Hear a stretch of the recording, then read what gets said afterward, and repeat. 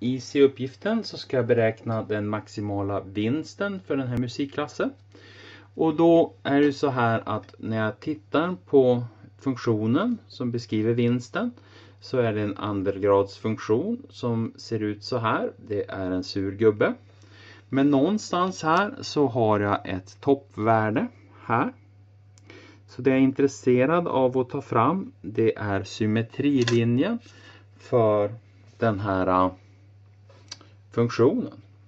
Så jag tittar på v av x och plockar fram symmetrilinjen, för där kommer jag att ha min maximala vinst här ute.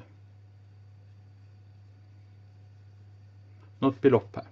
Så jag tittar på v av x som då var x multiplicerat med 400 minus 2x minus 7000. Så jag får v av x. Sedan multiplicera in x så det blir 400x minus 2x i kvadrat minus 7000. Sådär. Sen sätter jag det här lika med 0. Så jag får alltså att 400x minus 2x i kvadrat minus 7000.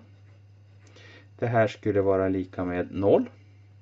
Sedan har jag en negativ x2-term, så jag flyttar över alltihop till vänstersidan. Så då får jag 2 stycken x i kvadrat minus 400x minus plus 7000 lika med 0. Dividera med 2 överallt så får jag x i kvadrat minus 200x plus 3500 är lika med 0. Och så löser jag med pq-formel så får jag att x är lika med halva den med ombytt tecken. Det är då 100 plus minus roten ur 100 i kvadrat minus 3500. Här har jag min symmetrilinje.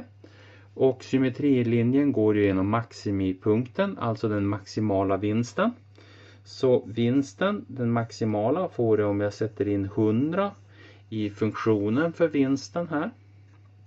Så då får jag 100. Parentes 400 minus 2 multiplicerat med 100 minus 7000. Det här då är lika med 100.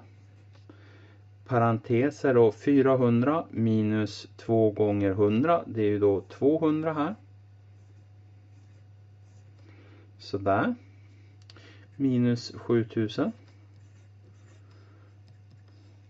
100 multiplicerat med 2000. Det är 20 000. Sedan ska jag dra bort 7000. Kvar får jag 13 000.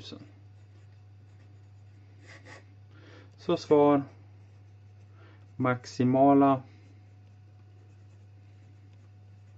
vinsten är 13 000 kronor.